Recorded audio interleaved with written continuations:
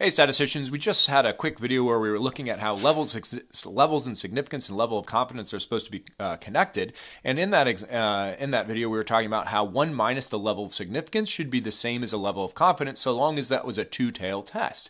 And that we should in fact get equivalent results from a confidence interval and a two-tailed test where the level of significance is 1 minus the level of confidence or vice versa. And then I immediately gave you an example that showed that that's not always the case. It didn't actually work out. And so I thought I would just give you a quick example where it does work out. The fundamental reason it didn't work out in that example, or non-example, was because there we had a standard error of p hat, right, versus the standard deviation of p based on our null hypothesis. And in fact, these two values ended up being different numbers, which meant our calculations had, our distributions had different amounts of spread. But let's look at a situation where our distributions would have exactly the same amount of spread, and therefore those confidence intervals in the significance test should be the same thing. So let's say we had a situation where we were trying to do some test about mu, and let's say the null hypothesis that mu was 100, and then the alternative hypothesis was that mu was not equal to 100. Then we said, okay, let's say we collected some data and we found a sample mean that was, say 80, and let's say we knew the population standard deviation here. And let's say we knew the population standard deviation was something relatively large, like 30, and our sample mean was based on, let's make sure it's based on at least 30 things so that the central limit theorem will give us normality of our distributions. Let's make it say 38 or whatever, right? And so let's see how these two results should be consistent. All right, so if I did if I was creating a confidence interval, then my confidence interval would be x bar plus or minus z-score for some level of confidence times the standard deviation of the population divided by root n. Now let's say we did a level of confidence that was, say, 95%. Right? Okay, I got some sun glare coming in here. I'm gonna have to move the camera over just a little bit and see if I can avoid that messing up my color. It's getting later in the day. All right, so if I was to make this confidence interval, I'll just do it quickly on the calculator. I'll go over here to a z interval because I knew the population standard deviation. There's my stats. Let's do the population standard deviation we said was 30. Said the sample mean was 80. We said our sample size was 38. And we said we do 95% confidence. Boom. We got a confidence interval that goes from 70.462 to 89.538.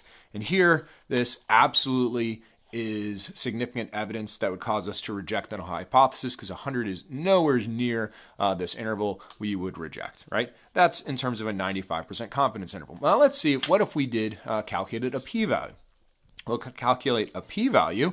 The associated level of significance ought to be alpha equals 0.05, right? And this will be a two-tailed test. So to calculate our p-value, we want to know the probability that we'll get an x bar that's either, well, remember we got to change this to z-scores. Let's first find the z-score. The z-score for this particular x bar will do 80 minus our hypothesis of 100 divided by the standard deviation. The standard deviation in this case would be, where do we have it? That's right, it was 30 divided by the square root of 38.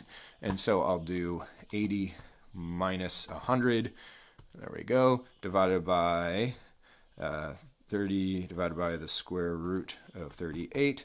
And we got that. And we got, holy moly, that was a significant z-score, negative 4.10. Well, actually, it comes out to 10. All this crazy rounding again, right?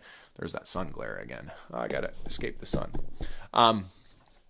And so, all right, what does this mean for us? Well, if I was to calculate a p-value then, my p-value would be, let's get another marker, the probability of getting a z less than negative 4.11 union with the probability that a z would be greater than 4.11, right? And so I could get that on my calculator. I could go to normal CDF, and I could say, since we had a negative z-score, I'll focus on that. I'll do negative 4.11, 0, 0, 1, paste, calculate.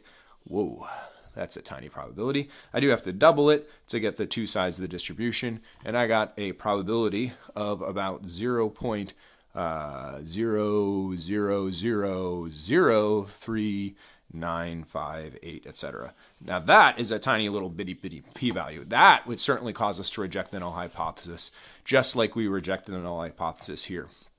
It might be more interesting to look at more of a borderline case, but we'll definitely find that in this situation, we didn't have any issues. And the key reason that we had no issues is because both of them were based on this constant amount of variation.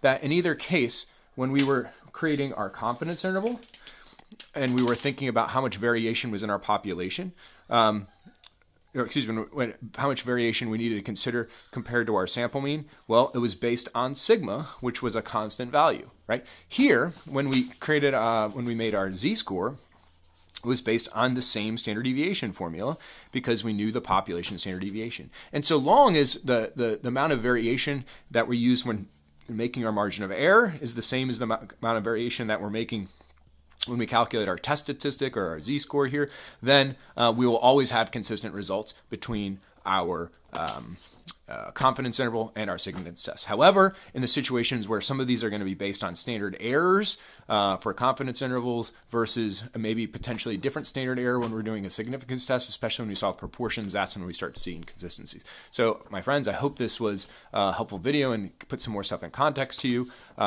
Have a beautiful day, and we'll dig into more deeper conceptual stuff with levels of significance very soon. Peace. Giddy up.